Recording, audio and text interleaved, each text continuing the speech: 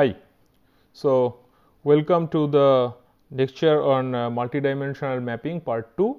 So, in the last lecture we have been discussing about how to compute for a given thread, how to compute its global thread ID, how to compute, of course, how to first compute its block ID, its position of in terms of the exact block where it is, then the position of the thread inside this block, and then use this block number and position of the thread values to compute the global thread ID over that is the exact position or exact index of the thread among the entire packing of threads that is there, right.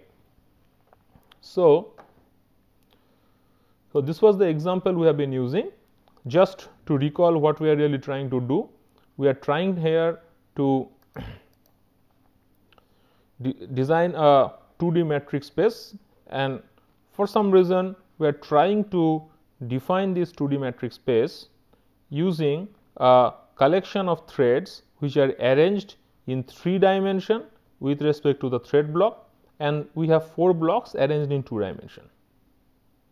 Here in our example we have colored the blocks in different ways, and now we can understand that given these relations each thread can compute its exact position, and then so this is the relation among the variables that we have already discussed, and so inside your program you can have this kind of program statements which a compute thing thread that is a CUDA kernel can figure out using this kind of program statements that what is the global ID of a thread, right. So what is very important here is when the kernel is launched and it is executing, you have, as we have discussed earlier, you have single instruction multiple thread, right, that is your model of computation. So that is the same piece of code that is the kernel, and that piece of code is getting executed by all the threads whose packing has been decided by the launch parameters, right. So using this kind of expressions, every thread can compute a unique global thread ID. This is the most important thing with respect to distinguishing the thread with respect to other threads. For every thread I have a unique combination of block IDs and thread IDs using which it can compute a unique global thread ID. Now why this is important? Because this is a very parallel program, right. So every thread needs to find out what is the unique work it is going to do, that is what is the unique positions in the memory from which it is going to fetch operands, or what is the unique positions in the memory where it is going to store operands based on whatever computation it is going to do that is specified in the code. So for getting these unique positions in the memory or in terms of some position in a specific data structure, I would say for with respect to the programming parlance, the thread needs a unique ID to be computed, and that is basically the global thread ID.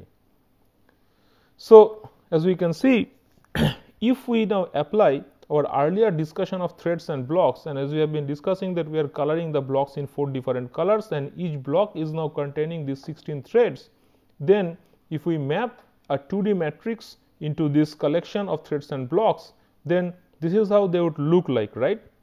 So as you can see, I have these 4 blocks.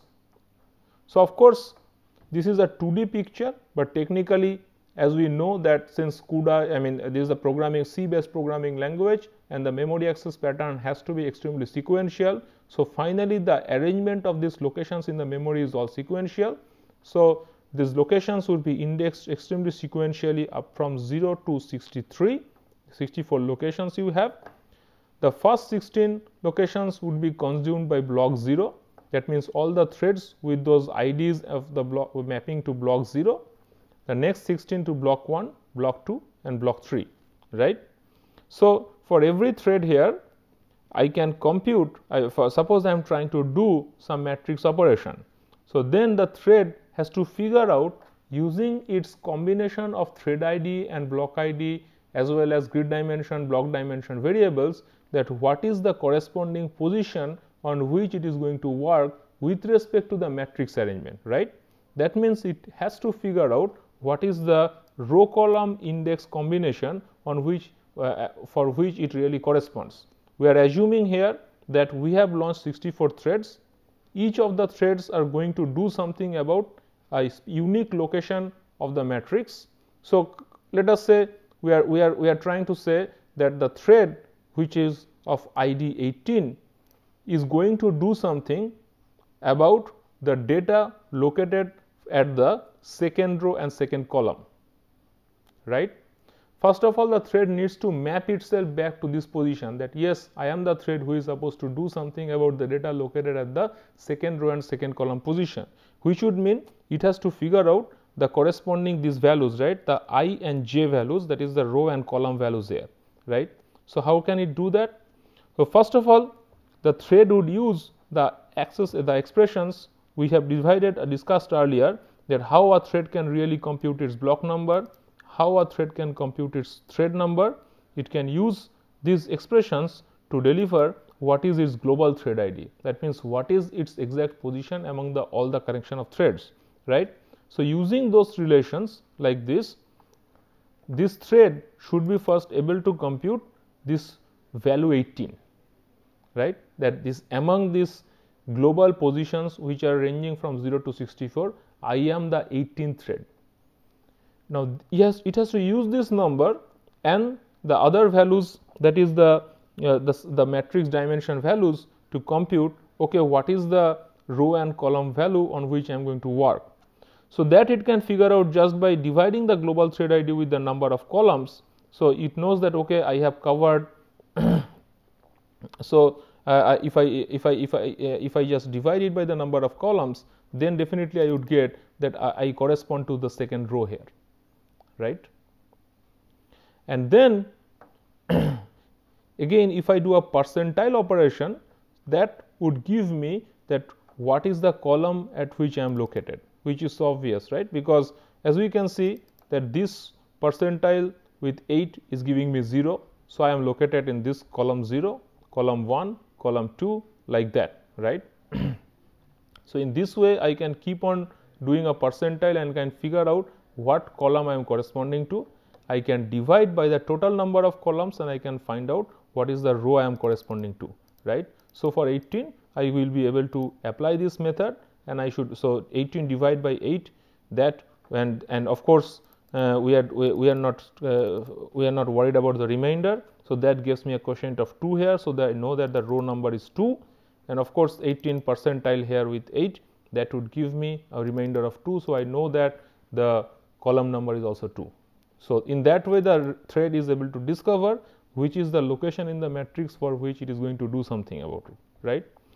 Now of course, as we can see that since this is a 2D arrangement, another relation should also hold, that I have the total number of threads which is given by this expression, that the dimension of the entire grid, that is the x, y, z, the total number of blocks, multiplied by, so this part gives me the total number of blocks, of course the dimension of the grid in the x, y and z directions, multiplied by the total number of blocks inside the thread, that is the block dimension in x, y and z directions. This gives me the total number of threads, which should also be equal to the total number of rows multiplied by total number of columns. So overall I have two different ways to find out what is the total number of threads in this case. Now in general, so this is just an example situation. We use this kind of a 2D representation of data and a matrix example, and we use this definition of blocks and grids to figure out that, okay, if I launch the threads using this kind of launch parameters, then with respect to the actual data collection which may be in 2D space, how can each thread compute what is the data location for which it is going to do some work, right. But typically how would you like to go about it? So the CUDA programming interface is going to provide you support for mapping kernels from any dimension to data of any dimension, right.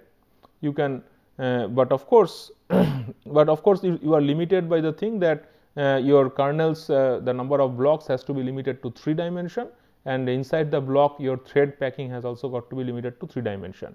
But inside this I can always vary 0, 1 and 2.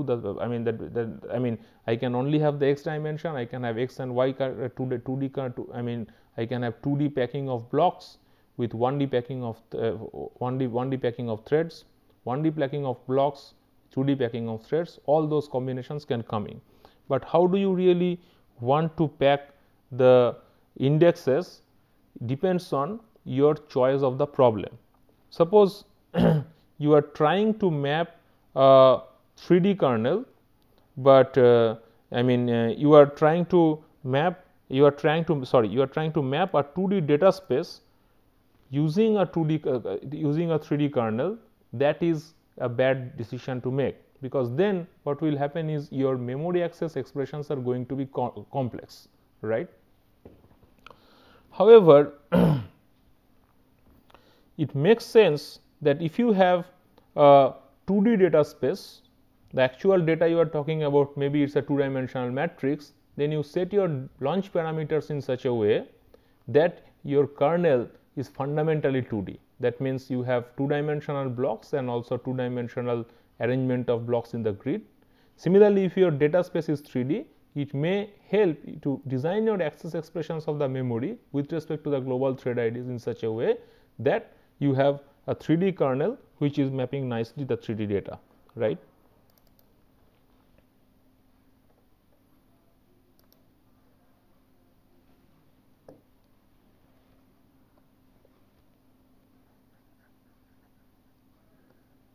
Okay, this is a small correction here that we have.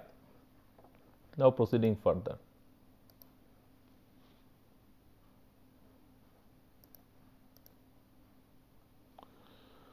So, in this 2-dimensional kernel example, we will take another different case here, that suppose we have already seen that what should be a definitive guideline if we are talking about really mapping a 2-dimensional space, we should be using 2-dimensional kernel definitions, right. So, let us define a grid which is 2-dimensional, which is this is the dimension of the grid, right. That is, you are talking about in x dimension you will have the block ID x changing from 0, 1 to 2, and in the y dimension you are going to have block ID values, that is block ID x dot y with values 0 to 1, and inside each block you have a 2D packing of in total 20 threads, 5 times 4. Then this is how your blocks would be arranged. I mean, again we are using a color coding to kind of represent the different blocks. So, I am going to have 6 blocks. The issue is, see how things change with this dimensional coding. Since the grid is defined with index 3, 2, so your block ID is going to change from 0, 0 up to 1, 2, right. So, you have 0, 0, 0, 1, 0, 2 like this. Since you are going to spread the block ID x dot x variable from 0 to the index 2, and then again you would be increasing the value in the y direction, and then again your block ID x dot y would be 1, and again your block ID x dot x value would range from 0 to up to 2, right. So, in that way you have got this arrangement of 6 blocks. Now, if you pick up in one example block, for example, this block 1, as we can see that since the block dimensions have been defined here as 5, 4, so its total 20 threads, this 5, 4 will actually define how the threads are going to be indexed, right. So, since this is 5, 4, the threads would be indexed from 0, 0, 0, 1 like this up to 3, 4. So, here this is thread ID x dot, this is the basically the x dimension, this is the y dimension. Since this is the x dimension, so we understand the thread ID x dot x variable should range from 0 to 4, and since this is the y dimension, the value is 4. So, thread ID x dot y is going to range from 0 to 3, right. So, overall I would have thread 0, 0, 0, thread 1, 0, 1, and the final thread with values 3, 4, right. In total you have 20 threads. I hope this is clear. So, again I would just repeat. So, the x dimension comes first, then the y dimension, whereas when I am just writing them in an order, the x dimension is increasing first and then the y dimension is increasing. I mean, that is how you would like to remember it here. So, now if I am looking for a specific thread here, let us say this thread. So, again let us do a recollection of what would be the thread ID and other values. So, since this is a 2-dimensional kernel, I am doing a 2-dimensional kernel mapping to a 2-dimensional data space. I am trying to recover the I and j values, right. That is the row and column index values here. So, the j value is given by the block idx dot x times block dimension dot x times plus the thread id in the x direction, right. So, what are those individual values? So, as you can see the block id for this is basically 0, 1. So, so this is the block idx dot x value, this one, which is so here, right. This is the block idx dot y value, which is not required here. The block dimension is again in the x direction, it is 5. So, this is the block dimension. So, that is 5 here. The block idx dot x value is 1 because of this, right. And what about the thread idx dot x value? So, the thread idx dot x value is 1 because here this is 1 and thread idx dot y is 0, which is not again required here. So, this is how it is, right. So, using this I can compute what is the j index. So, that gives me the column index here, right. And similarly, I can also compute the row index for you considering a 2-dimensional data layout here. So, coming back here, the column in fine here, if we just check it for this specific example only 151. So, if you just compute here, what do you really get? So, you have for this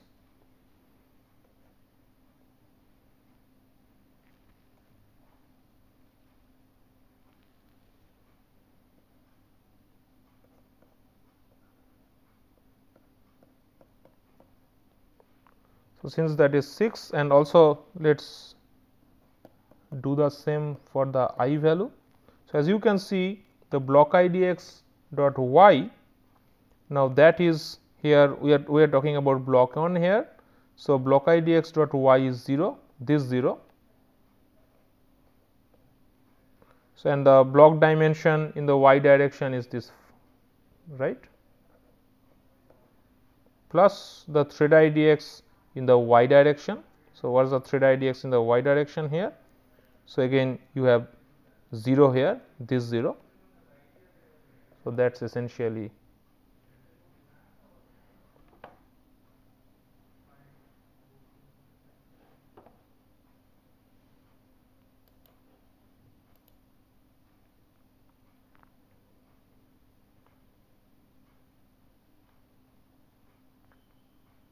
sorry.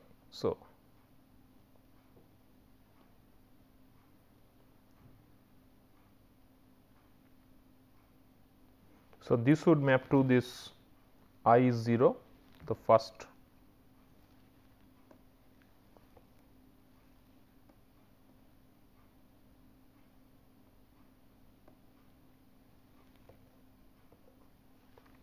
row, and then what we computed here earlier was just yeah. So, here I was computed as 0 and this was computed as 6. So, your column index would be 0, 1, 2, 3, 4, 5, 6. So, that would be here, right. That is it. Yeah. Now, coming back to our example, if we pick up some alternate values, for example, let us pick up the some entity from block 3 here. So, block 3 has, as you can see, indexes. So, block 0, 1, 2 and then 3. So, the block idx dot y is now becoming 1. Small correction, let me do on the figure here. So, ideally, since the block idx is also 1 and the block idx dot y is also 1. So, essentially we are speaking of here this figure.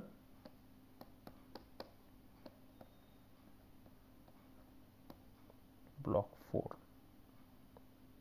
right. So, then inside block 4, if I speak up for a specific thread, that is the first thread, the thread ID, so I mean the thread 1. So, for thread 1 inside block 4, as you can see the thread ID starts from the for the 0th thread, it is thread 000, and thread 1 is 0 1.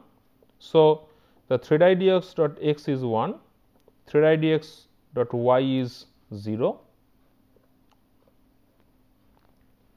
and since this is the fourth block. So, I mean among 0th, first, second, then third block is 1 0, fourth block is 1 1.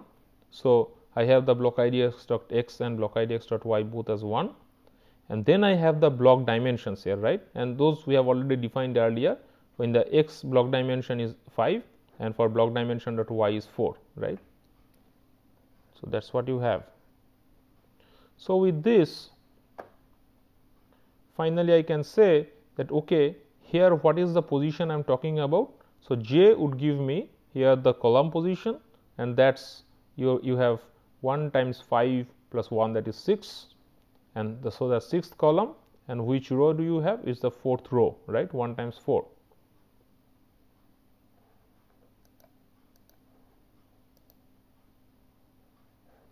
And that is what we have, right. So, row 0, 1, 2, 3, 4. So, you have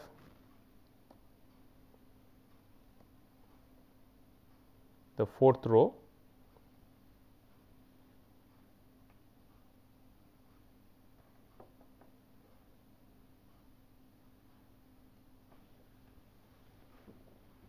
and then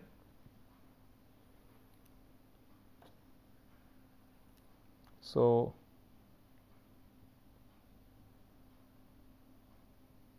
in terms of the column,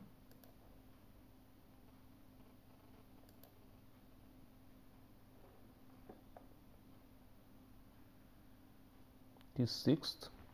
So, 0, 1, 2, 3, 4, 5, 6th, right. So, it should be this position here.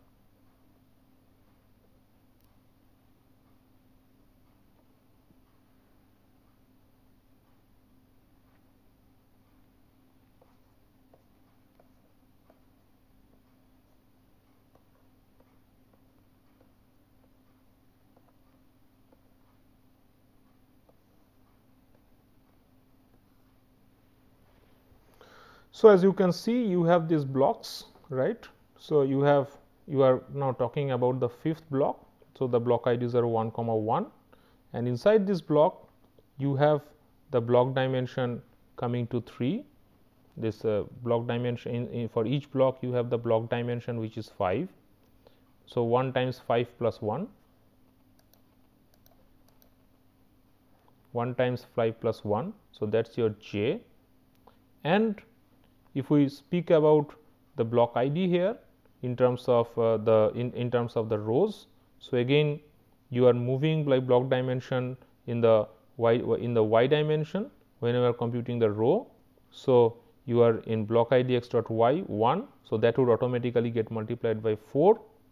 So, then you have covered the first 4 rows, and then you have your thread ID is 0. So, essentially you will be in the first row of the 4th block here in here. So, that is essentially if you just compute the rows from 0, 0th was 2nd, 3rd, 4th, right. So, this is the position you would be talking about. Yeah. So, just ignore this arrow here. So, if we are talking about a block which is the 4th block. So, this is the 0th block, first block, second block, third block, fourth block given by 1 comma 1, and for this block I have got the thread idx values dot for x as 1, thread idx dot y as 0, and with this I am able to compute that this is the position we are talking about, right. This is the location I am talking about. So, in this way, as we can see that if you are trying to define for a 2D matrix, you are trying to use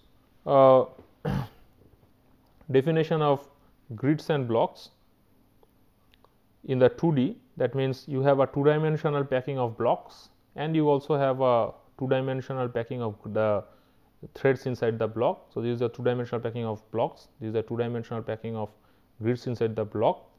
It nicely maps here to specific locations, and Now, let us take an example of a 3-dimensional mapping of a kernel on a 3-dimensional data space. So, since we are trying to talk about a 3-dimensional mapping, but again I would just repeat one simple thing, that why at all we went for this, because our initial hypothesis was that a 3D mapping or a 3D kernel maps nicely to a 3D data space and a 2D kernel maps nicely to a 2D data space. So,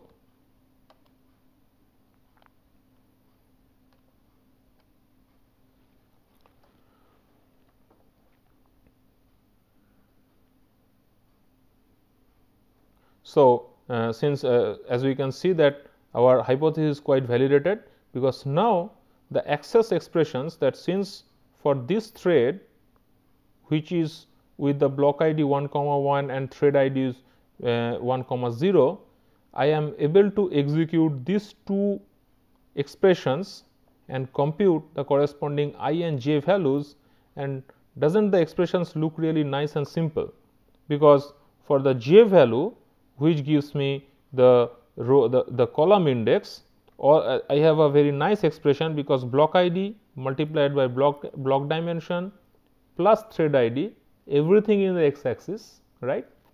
Similarly, for the row index, block ID multiplied by block dimension plus the thread ID, again everything in the y axis, right. So, this feature, as you can see, it is quite intuitive and it is quite easy to map, because since I have a 2D arrangement of threads and the threads are going to compute on a 2-dimensional data space, that inside the data structure definition, that itself is a 2-dimensional arrangement. So, once I map the collection of threads also in 2 dimension, the access expressions for the row and the column indices automatically map dimension wise. This is the most important thing that we are really caring about here. Since the data structure is having a specific dimensional arrangement and we are packing the threads in an identical dimensional arrangement, I have got this kind of very simple access expressions which only involve the x axis variables or only involving the y axis variables, right. Now, we will be soon seeing that this idea maps for more complex data types also. For example, let us talk about a 3-dimensional kernel which is going to work on a 3D matrix. So, for this 3-dimensional kernel, let us consider 8 blocks. So, your grid dimension is 2, 2, 2 arranged in 3D, and you have each block containing 60 threads, and they are mapped in 3 dimension as 5 cross 4 cross 3, and so we are having these 8 blocks with their indices ordered just like we gave the earlier examples. If you pick up one block, inside that again you have this collection of 60 threads with IDs from all 0 to 2, 3, 5. Why? Because you have the last thread will have 2, 1 less than this, 1 less than this, and 1 less than this. So, this should be 4, sorry, here this should be 4. Let me just put a correction here. So,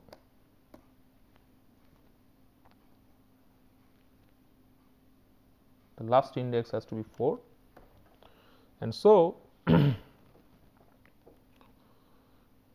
again when I am trying to compute for let's pick up one thread. For this thread, when I am trying to compute that exactly in which location in the 3D matrix does this thread correspond to, I can find out the I, j and k, because now it is a 3D matrix, the positions for the location in the 3D matrix corresponding to this thread. I am saying that okay, this thread will compute something for this location in the 3D memory.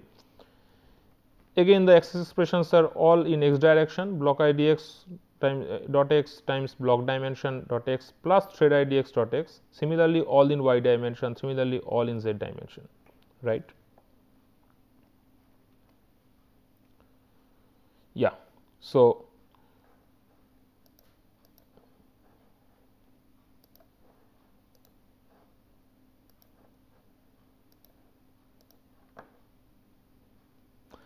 this is how the arrangement would look for a 3D collection here.